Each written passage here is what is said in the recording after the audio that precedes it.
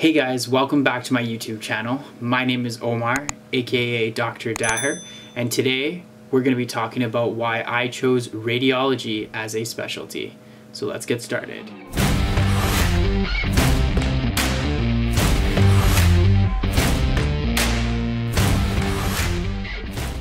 Hey guys, today we're going to be talking about why I chose radiology as a subspecialty. So if you're a medical student and you're looking to specialize into something and you have no idea what you're looking into, then I hope this video can maybe shed some light on why I chose radiology and why maybe it could be something suitable for you. So in this video, I'm going to be talking about 6 reasons why I chose radiology as a subspecialty. The first section is going to be talking about anatomy and why radiology is all about anatomy. The second section for choosing radiology is going to be talking about visual learning. The third section is going to be titled Playing Detective, and we'll talk a little bit more about that. The fourth section on why I chose radiology is going to be the broad scope of practice. The fifth section is going to be the impact you can have on a patient's care. And finally, the sixth section on why I chose radiology is going to be the possibility of doing diagnostic versus interventional radiology. Alright, so section 1 is going to be about anatomy. So as you know, radiology is full of anatomy. Within radiology, there's a huge amount of anatomy. And in fact, most of radiology is actually just knowing your anatomy, because once you know what's normal, then it's really easy to tell what's abnormal.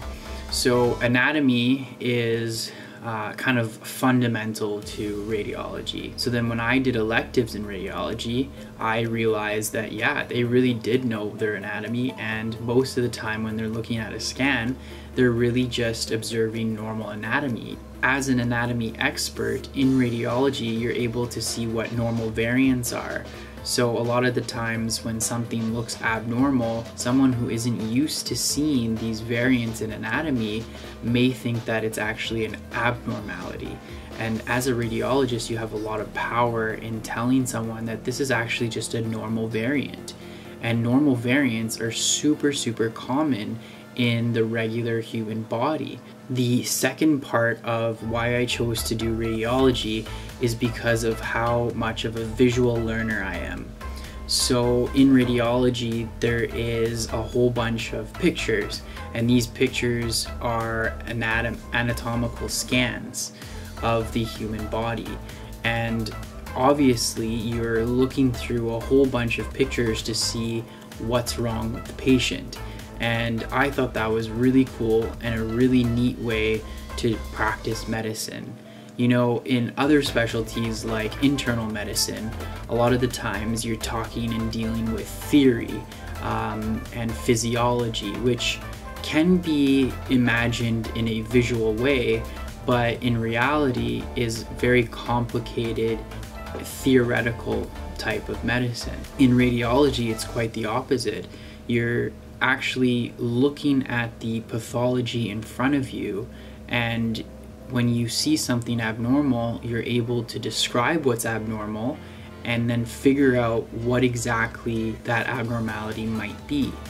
It's really cool to see something and trust your eye to say that that's not normal, and be able to clue in and say what's wrong with this patient.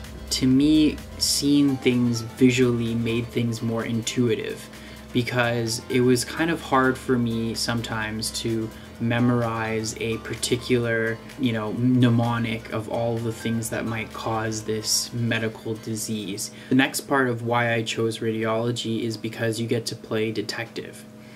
So in radiology, you're given a history of a patient that's sick, usually coming from a provider or a physician that doesn't exactly know what's going on.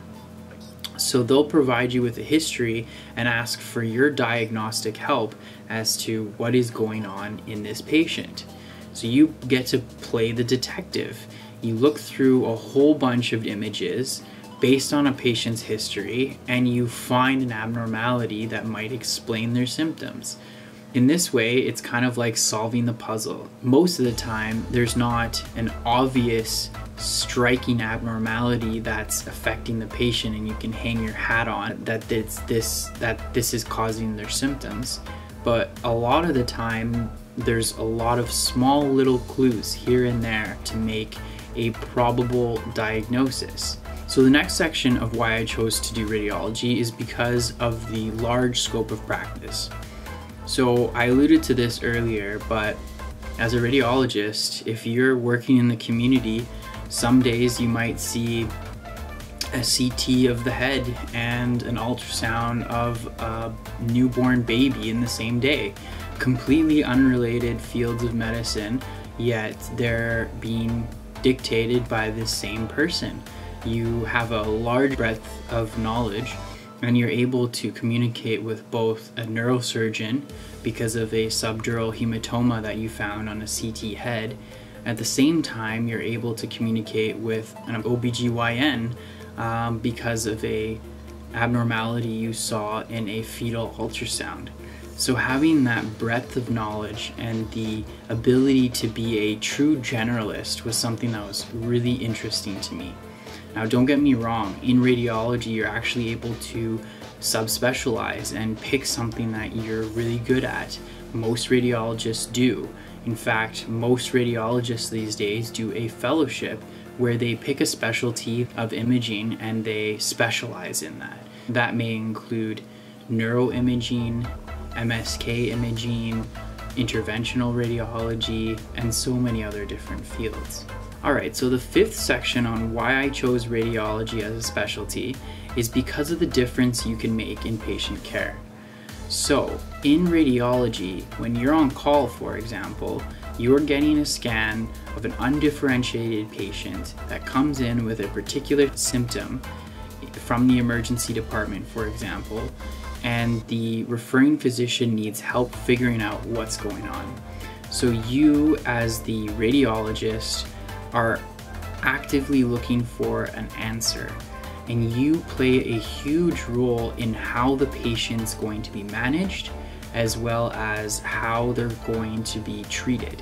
So it's really, really crucial for a radiologist to figure out what's going on.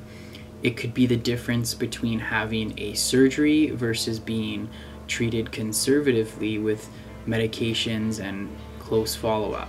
As a radiologist, play a huge role in what specialty service is going to be needed for the patient, in what's a priority for the patient, what might kill a patient right away, what might need to be followed up later on.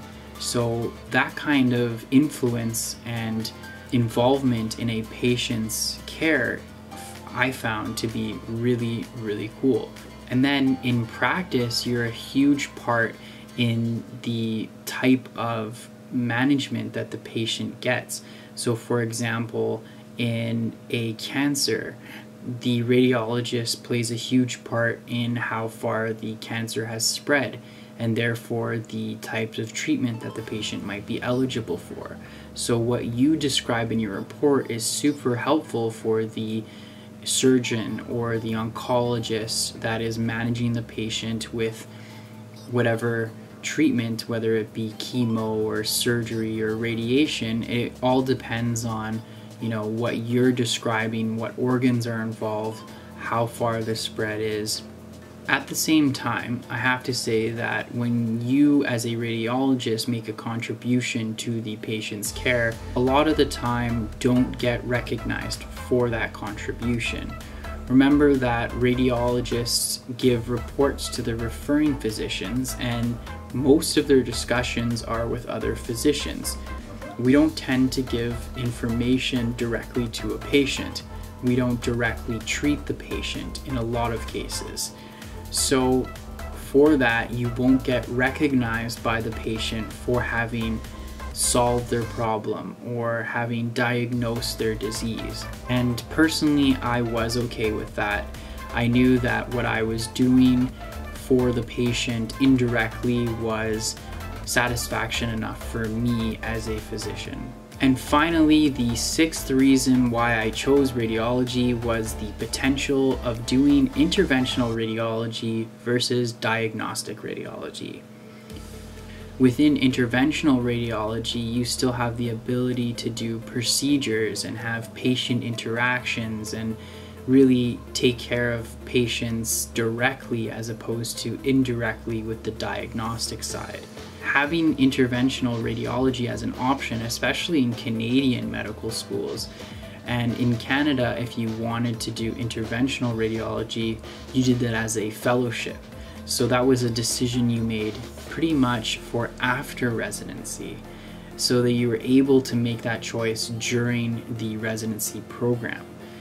So having the ability to choose both interventional radiology and diagnostic radiology was a huge bonus of picking radiology in general, because I knew that if I felt that I was needing more patient interaction and I enjoyed the procedural aspect of things, I could lean towards interventional radiology. And if I didn't, and I enjoyed more of the diagnostic differentials or a specific specialty within radiology, then I could pick diagnostic radiology. And at this point, I still haven't made my decision, which is the greatest part of it all, that I'm still able to be open-minded and learn all about the type of radiology there is and still have the ability to choose either or. So those are the reasons why I chose radiology as a specialty. I hope those were helpful, and as always, if you have any questions, please leave them down below in the comments section. If you like this video, please subscribe, please hit the like button. It would mean a lot to me in growing my YouTube page. And if you have any other further suggestions, let me know. I'd be really open to new suggestions for videos and things that you might enjoy watching. Thanks again. We'll see you next time. Bye now.